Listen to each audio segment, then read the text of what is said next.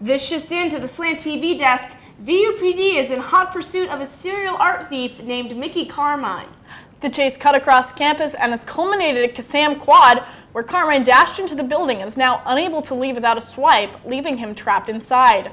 Despite concerns from the community, authorities are telling us this is precisely what Kissam was designed to do. We go now to Slant TV senior correspondent Jackson McKeever, who's on the scene with VUPD. Thanks, Carson. I'm outside the college halls at Kissam, where Carmine is still trapped inside of Warren College. The chase began when VUPD saw Carmine fleeing Commons with several pieces of art from Cohen Memorial Hall, as well as the statue of Martha Rivers Ingram.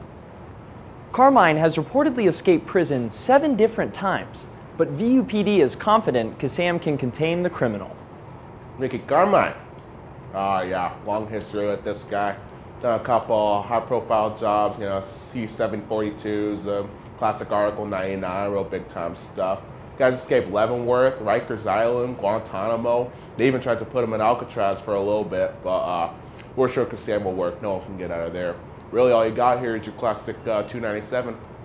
This VUPD tactic, although effective, has mixed reactions amongst the 600 undergraduate students who reside in the dorm.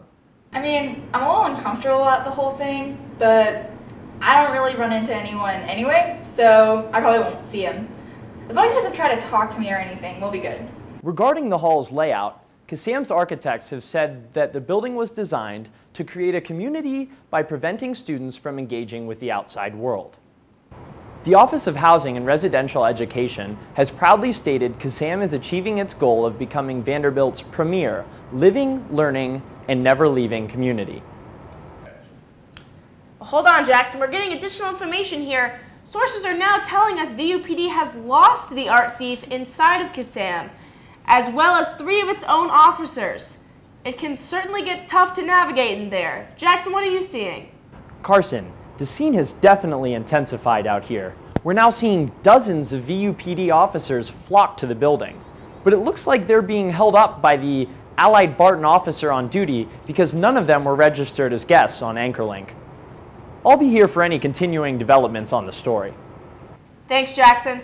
Hopefully that 3rd card swipe prevents Carmine from ever leaving. Until then, VUPD will have the building under constant surveillance, just like usual.